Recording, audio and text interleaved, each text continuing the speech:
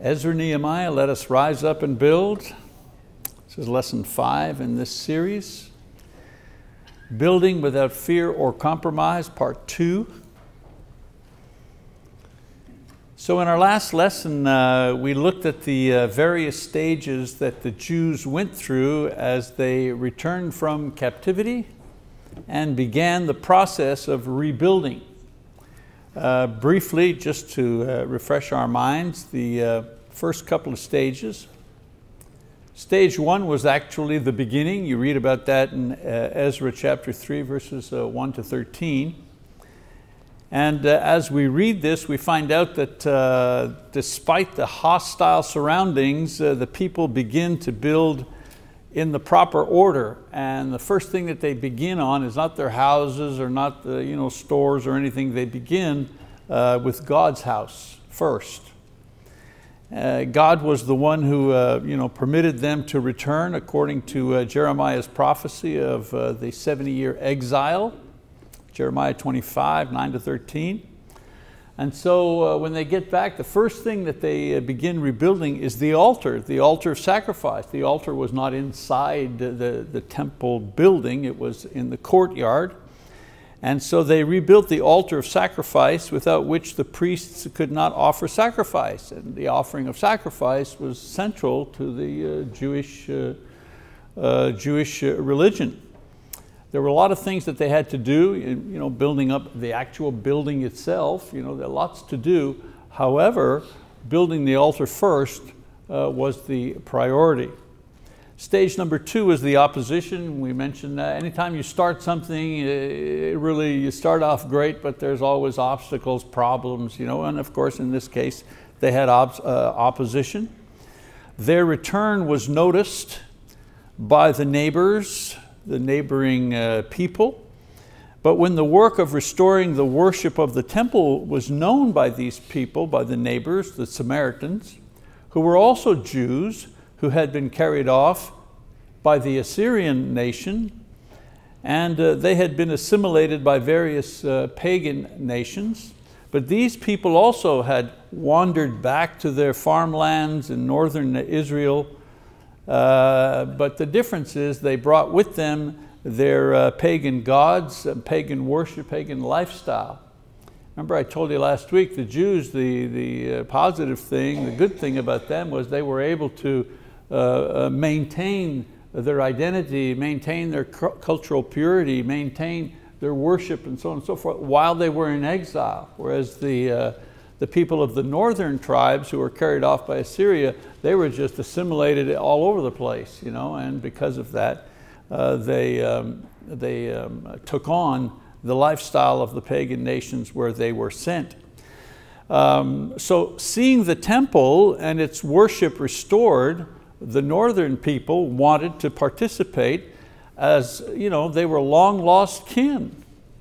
And they figured they had the right to participate with them. Of course, pagan worship was pantheistic. In other words, you worshiped many gods. This was their habit.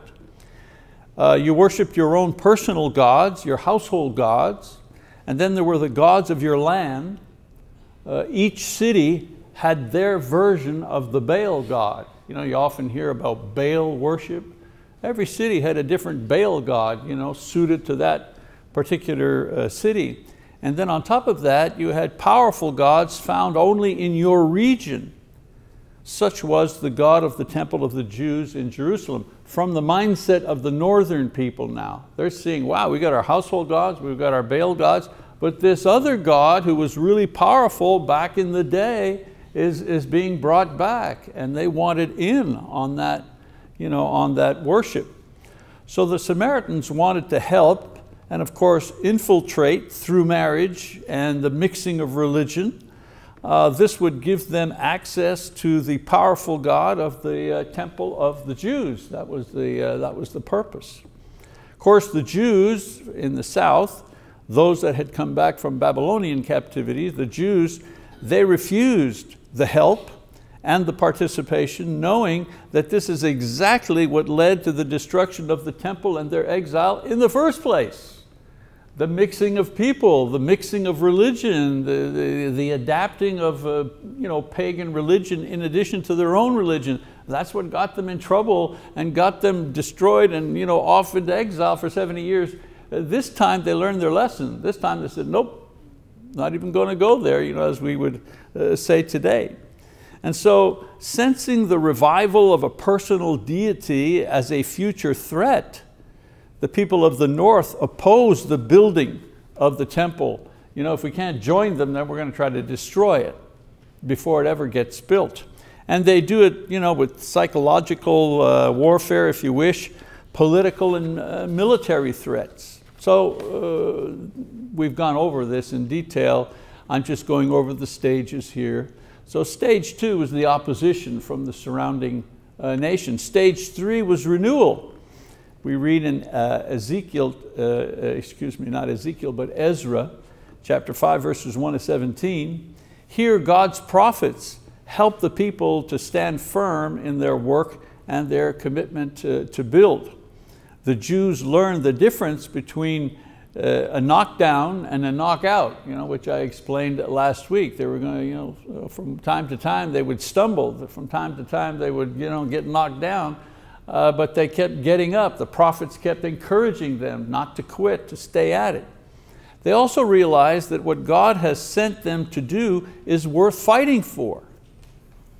And so in today's lesson, we're going to review stages 4 and 5 in the Jewish effort to rebuild the temple, their nation, their lives as the chosen people of God. So stage number 4. Stage number 4 is completion. Completion. You read about that in Ezra chapter 6, verses 1 to 22. And as I've mentioned, just in case you're kind of new to this, as I've mentioned, we don't have time to read all these passages. I've encouraged you, go ahead and read the Ezra and Nehemiah. They're not very long. Go ahead and read those books on your own so that when you get here, you'll be able to follow along what I'm talking about. So in Ezra, chapter 6, verses 1 to 22, you get the completion stage. His account details the tremendous turn of events that occurred once the people put their faith in God. Once they decided to put their faith in God, things began to change. First, the king finds the original decree granting permission for the rebuilding of the temple during the reign of Cyrus. That was very important because the surrounding nations had said, they have no right to build. Who told them to build? Nobody gave them permission to build, and they lobbied the king, So when they found the original decree that said they had the right to build, that the king had actually sent them to rebuild the temple, that gave them the courage to go on. The second thing, the present king, Darius, rescinds his orders and he permits the building to go forward. Then the king also instructs that the money for the rebuilding is to come from the taxes paid by the people of that region. That was particularly galling for the nations around them, because it meant that the enemies of the Jews are now going to be underwriting the rebuilding of the temple with their tax money. So that was a reversal of fortune for the enemies. Next, the king adds a proviso to the decree which imposes the death penalty on anyone interfering with the work or opposing his law in verse 11. And of course, this guaranteed the safety of those who were working on the project. They worked on the project, but they were always afraid that they were going to be attacked. Someone would come in and destroy what they did. Now they have the protection of the king written into a law. And then finally, Darius praises and permits the worship of the God of the Jews. This was important because it legitimized the Jewish religion in the empire, and it protected its practice. No one could interfere with the practice of the Jewish religion because it was now acceptable according to law in order to worship, to have Jewish worship in the kingdom. Next, we read about Ezra. Ezra says that the work on the temple was completed in the 6th year of Darius's reign. That's about 20 years after it began. Most of that 20 years it sat idle. It wasn't that they worked on it for 20 years, it's they started and then they stopped for almost 20 years and then they started over again. And the project wasn't completed, however, until the temple began to function as the central place for worship. The idea was, it's one thing to build the building, but I mean, there was more to it than just having the building and the implements. They had to have the priests and the Levites and all the people, all the system of Jewish worship, which was very complex. If you've been in the Leviticus class, you know how many rules there were, how all the minutiae of presenting a sacrifice in the proper way according to the law. So all of that hadn't yet been installed. In verses 16 to 22, we see the people gathering animals for sacrifice, organizing the priests and the Levites for their service, and celebrating the feast of the Passover. The people are full of joy and thanksgiving as they acknowledge how God has not only worked in their lives, but in the lives of the powerful kings and officials to bring about this day, which would not have happened without the input of the king. So you have a pagan king who authorizes the rebuilding of the temple and embeds this worship into the law of the land. Nothing short of a miracle as far as Jews are concerned. Now, for a time, the nation enjoys what we call a mountaintop experience. Mountaintop experience. Because they've achieved the completion of their project. But this is not necessarily the end of the process. You and I know that life, especially life in God's kingdom, doesn't work like that. We all have mountaintop experiences, as a group, as a church, as individuals, as families, mountaintop experiences. But what happens when you're on the mountaintop? Do you always stay there? No, you don't stay on the mountaintop. It's usually a pretty short experience. So let's review just the 5 stages now. The beginning, the reason I call the 5 stages, this fits for anything. Anything you want to do in the church, anything you want to do in the name of the Lord, usually follows this pattern. There's the beginning. Oh, you see the end. You see the glorious thing that you want to do. There's the opposition, trouble, obstacles, all kinds of things get in your way. There's renewal. Usually you kind of renew and you get back into it. The completion of the project, and then maintenance is very anticlimactic. Maintenance. We go to Nehemiah for maintenance. The word maintenance doesn't sound very noble, very spiritual or lofty, especially as a last point in Almighty God's process, but I couldn't find a better word to describe what happens after the completion. You complete it and then there's maintenance. Once you've created and built and birthed and purchased something, you have to maintain it. It's as simple as that. You buy a car, you have that mountaintop experience, you drive the truck off the lot, wow, this is terrific, automatic everything. I remember when I had just got a car and I realized that at night the lights, they dim and then the high beams come on automatically, if it's too dark, and then they lower automatically if there's another car coming or if there's more light. It's amazing, you don't have to well, back in the day you'd have to, there was a button on the floor that you hit with your foot, if you remember, right? But you know what I'm saying, you're fumbling around to get the brights going and you hit your windshield wiper instead of the bright thing. So to have the car do that all by itself, wow, that's fantastic. Just a mountaintop, well, you get to a point in life that's a mountaintop experience. But the mountaintop experience always followed by maintenance, right? Because I realized the car is pretty dirty. I had to go have it washed. So I had it washed, put it in the guitar in the garage for 3 days, and then when I took it out this morning, it's raining. So there's maintenance. There's always maintenance. Well, even in your spiritual life, there's maintenance. This is true because in this fallen world, sinful world, things, whether they be temples or religious people, they deteriorate, and so they need to be maintained. We see this phenomenon work in the story of the rebuilding of the temple and the restoring of worship in Jerusalem.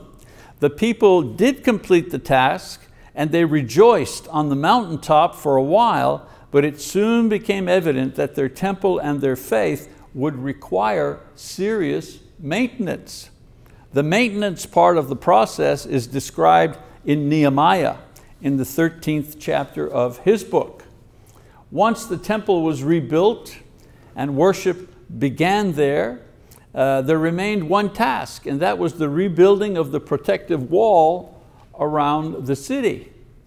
And so Nehemiah, they call him a cup bearer, bringing the wine to the king, actually was a counselor. He was a counselor of sorts to the king, to the court. This man is sent by God to do this work, to rebuild the wall around Jerusalem. And he follows the very same process that Zerubbabel and others had experienced with the rebuilding of the temple. First, enthusiastic beginning as God works in the heart of the king to allow Nehemiah to go back to his home country to rebuild the wall. Secondly, there was opposition from enemies who threatened them, same thing that happened. Thirdly, there was renewal as Nehemiah rallied the people to get in there and to work. And then there was the completion of the wall with the ensuing parade, and they walked on the top of the wall and they met in the middle and they celebrated and they blessed the day. So Nehemiah, after the wall was completed, he returns to Babylon to take up his former position. The king didn't free him to leave. He said, you can go do this project, but you need to come back to Babylon, to his job if you wish. But a little later on, Nehemiah hears that things have begun to deteriorate in Jerusalem. And this is where the maintenance part of the process kicked in as far as Nehemiah was concerned. In Nehemiah chapter 13, we get a glimpse of what was going on. First, one of the priests permitted one of his pagan relatives to use the storeroom or a storeroom in the temple as a personal residence. When they say storeroom, we're thinking closet, like where you put your storeroom was a very, very large, a very large area if someone could set up their, their living quarters there. Of course, that a pagan, imagine now, that a pagan actually lived in the temple courtyards or in the temple court defiled the entire temple itself. That was unheard of. I mean, in the days of Jesus, if a Gentile wandered into the wrong courtyard, they would be killed. So you can imagine somebody living, a pagan living in the temple area. That was horrendous, that was terrible. So that was one of the things that he heard that was going on. Secondly, the people stopped providing support, financial support, for the work of the ministry of the temple. And as a result, the Levites, who were there to take care of temple affairs, no longer served at the temple, and they returned to their homes and to their farms. They got to eat. They got to eat. You pay preachers. Why? Well, a loaf of bread costs the same thing for the preachers as it does for the members. So same thing, the Levites weren't getting paid, so they just went home. A next event that took place, low attendance. Can't you see the trend? Moral standards begin to drop. People who are responsible for the work and the people of the temple, they're not getting paid, so they go home. And then low attendance. A lack of presence at the temple produced a lack of commitment in keeping the Sabbath. People worked on the Sabbath. There was buying and selling in the temple area, even on the Sabbath day, because there were no Levites to guard the gates. The Levites were the guardians of the gates, among other things. Made sure that the gates were closed for Sabbath so nobody could come in. Made sure that things were operating properly within the temple area. So if the Levites are gone, anything goes. Nobody's paying attention. Nobody's minding the store, as we say today. And then even the priests who were charged with leadership began to violate the law themselves by marrying foreign wives. This was a dangerous first step back into the idolatry which caused their exile in the first place. One thing for one of the people to marry a foreign wife, that was a problem, that was one thing, but for the priests to do that, the ones who were leading, the ones who were supposed to give the example, the ones who were supposed to enforce the rules and the laws, for them to break the law. I mean, there's nothing stopping the people at this point from going headlong into paganism. So it's a cardinal rule of human nature played out over and over again in the Bible. People learn, people grow, people forget, people regress. The same old, same old. Had a young preacher back in Montreal working with me, and I was training him, and one day he came into my office and he threw himself into the chair, slammed the door, threw himself into the chair, you know. I said, Roger, what's wrong? You know, what happened? You know, I'm fed up. Really, you're fed up? Yeah, I'm fed up. Of course, he was speaking in French, but that's what he said. I'm fed up. Well, you know, what's happened to make you feel this way? Well, you know, he was working with brother so-and-so. Brother so-and-so had a drinking problem, you know, and he was working with him, praying often, studying the Bible with him, and he discovered that brother so-and-so had gone back to drinking. And so he was fed up. And I said, wait a minute, let me get this straight here. You're a preacher, right? Yes. I said, you're fed up with sin? Yeah, I guess, that's it, I'm fed up with sin. I said, buddy, you're going to be out of work. The only thing that keeps us in business is sin. We preach the gospel to people for forgiveness of sin, and we encourage them to avoid sin, and we pray with them when they struggle with sin, and we remind them that God is gracious because men are weak and sinful. I mean, so you take sin out of the equation, you're fed up with sin, I mean, you've got nothing to do. You might as well go back to doing what you were doing before. So it's the same thing here, you know, the human nature is exactly the same thing. Nehemiah knew this, and so he returned in order to do maintenance work on God's people. Nothing wrong with the building was fine. It's the people that needed the maintenance. Many times in the church today, it's not the building so much that needs the maintenance, although we do have to take care of it. It's the people that need the maintenance. So what did he do when he goes back?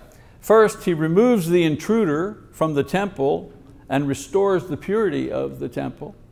He reinstates the offerings to support the temple and its workers, gets the people to begin again their tithing and their giving. He assigns the Levites to keep stricter controls in order to enforce Sabbath regulations. If they don't close the doors, then people take advantage of that situation and they'll be buying and selling inside the temple. So the Levites had to manage that properly. And he rebuked the priests for their actions and made them swear not to give their children in marriage to foreigners. He reaffirmed that dangerous idea that God had warned them against. So God's process always includes maintenance, always, for the temple or for the church. There's always maintenance work to do. In every generation there are those who are tasked with maintaining the work and the people of God. In the Old Testament, the job usually fell to the prophets. Not the priests. The prophets are the ones that did the maintenance. The prophets are the ones that rose up, that God rose up the prophets to speak to the people, to speak to the leaders, to speak to the kings, to speak to the priests and the Levites, to speak to all of them. The prophets are the ones that brought the message of God, saying to them, what you're doing is not right, or be careful, or there's a destruction that's coming, and so on and so forth. That was their role. In the New Testament, God uses elders at times to rebuke or encourage or to call out sinfulness in the church. Usually evangelists to admonish and encourage and rebuke the church in order to maintain the proper functioning of the church in the proper way. It's not always nice. It's good to hear a sermon that is encouraging, that reminds us that God is merciful. Absolutely. no matter how old we are in Christ, we sometimes begin to doubt our own worthiness before God. We begin to doubt, am I really saved? Am I really, does He really love me? Because man, I'm having trouble loving myself. I'm just not liking myself because I know me, and I know what I could do, and I know what I should do, and I'm not doing it. And it's just, who encourages you when you feel like that? Will you get encouragement at the job? A tinker, is one of the guys at Tinker going to draw you aside, at the office, on the line, at the school? No. No, it's a brother, it's a sister. Many times it's the preacher in one of his classes or in a sermon, or perhaps if you have a personal Bible study.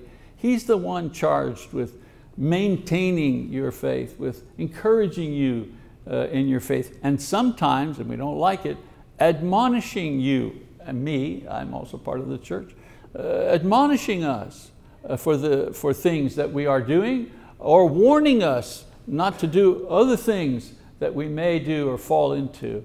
That's the task of the leaders of the congregation.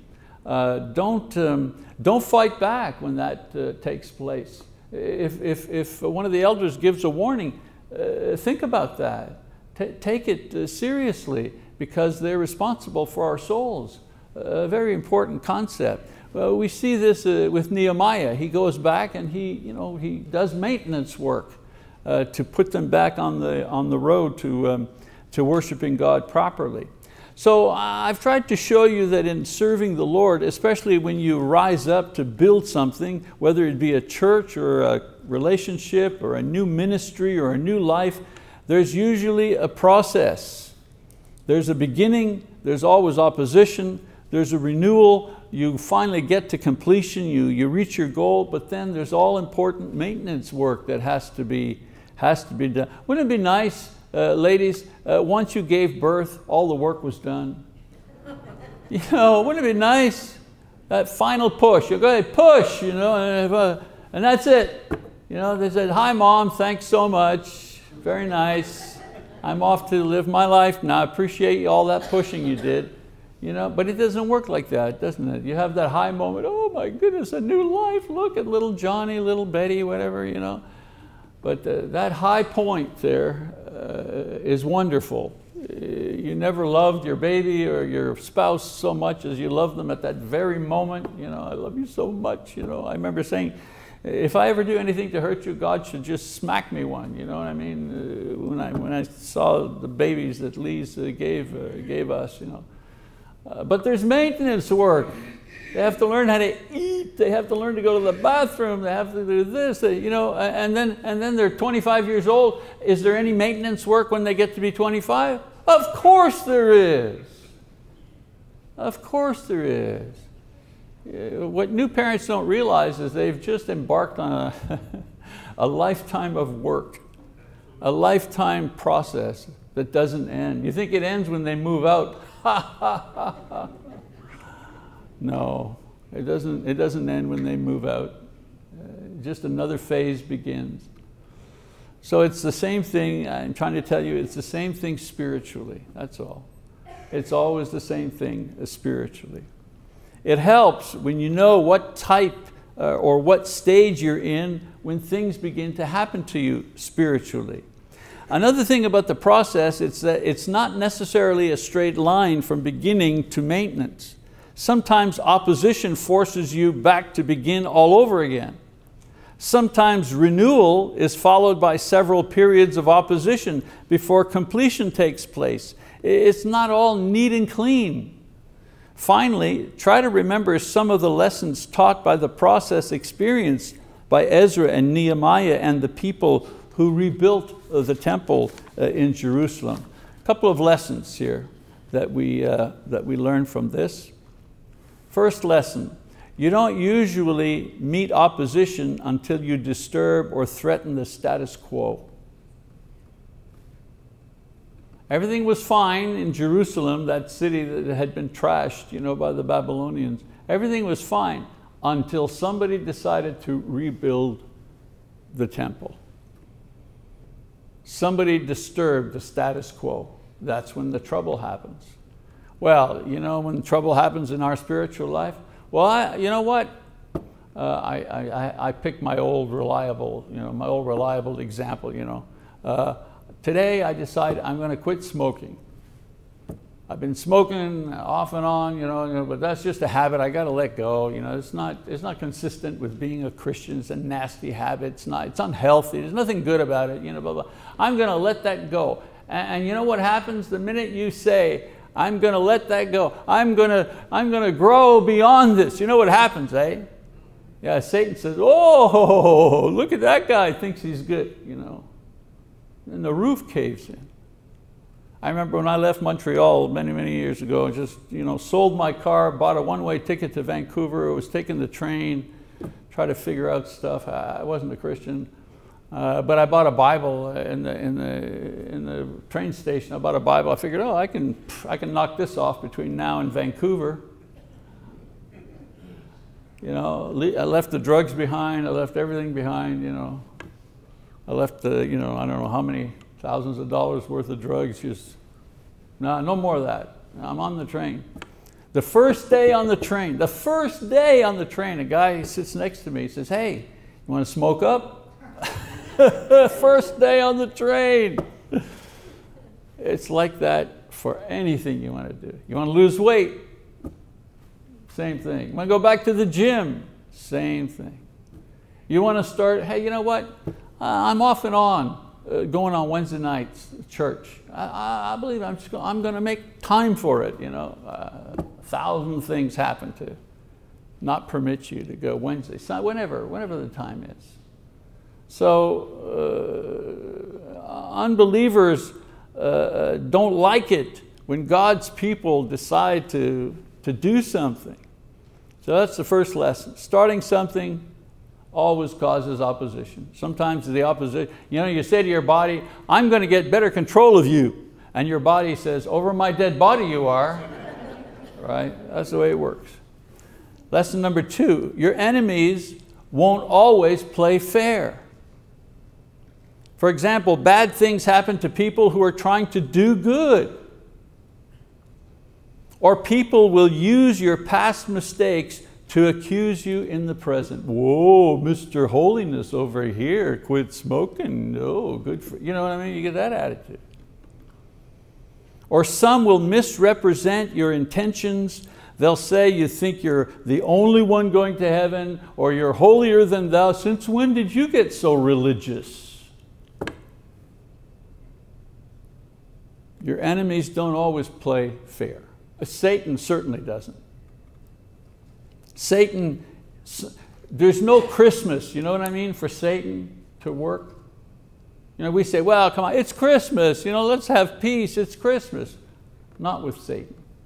There's no Christmas. There's no, oh, well, I'm not feeling well today, that's too bad. The battle rages on, whether you feel well or not. Another lesson, if you can't work or move forward, wait patiently on the Lord. There's a big difference between waiting and quitting. It's not the same. Waiting on the Lord isn't quitting.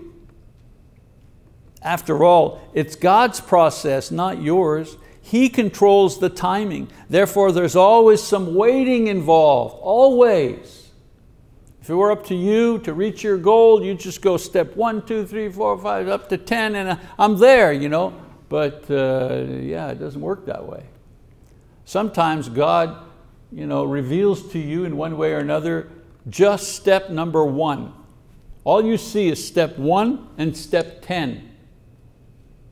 And He invites you to take step 1 by faith, not knowing what step 2 is. That's where the waiting takes place. You take step 1 and then you wait. Waiting on the Lord, it's a spiritual discipline. It's very, very difficult, but it's part of growing as a spiritual man, a spiritual woman. Lesson number 4, God is always working even if you're not. I like the idea that God is working on me even when I'm asleep. God is blessing me even when I'm asleep. My heart's beating, I'm breathing. He's keeping the environment suitable so that I can be alive. He's working, even when I'm not. The Jews, they had 20 years of downtime in the process. God was preparing them to learn a very great lesson during those 20 years. As a result of God's work, when Haggai, the prophet, began to preach to them after 20 years, they were ready to respond in 2 short weeks. He preached for 2 weeks and they were back at it 2 weeks later. Unlike Jeremiah, who preached to the nation for decades and nobody paid attention to him. Lesson number 5. God can provide and does provide for you no matter where you are in the process. God can provide. The problem with us is we think we have to provide. Our part is the believing part. We believe. When I'm worried, when I'm afraid, I think, be anxious for nothing. My part is be anxious for nothing. His part is taking care of the thing that's making me anxious. We forget what our part is.